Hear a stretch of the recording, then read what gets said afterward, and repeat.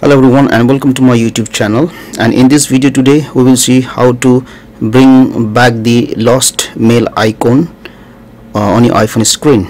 Right now, if you see on my iPhone screen, on this dock area here, there are only three icons, and there should be mail icon on this dock area, but it's missing. So let's see how to bring the mail icon back.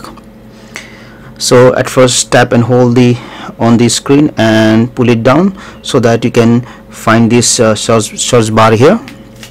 Now what you do is you look for the mail application here.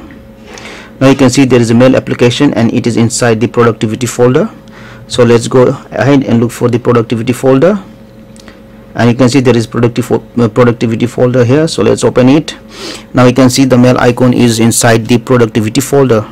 So tap and hold the icon until it starts to shake, then just drag outside and place it on the dock bar.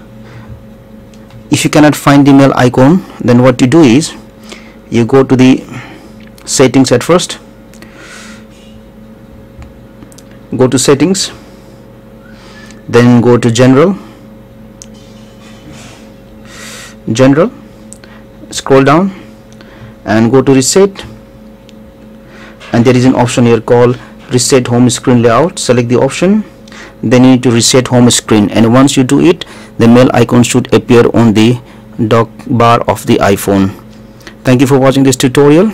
If you find this video useful, please share, like and subscribe to my YouTube channel.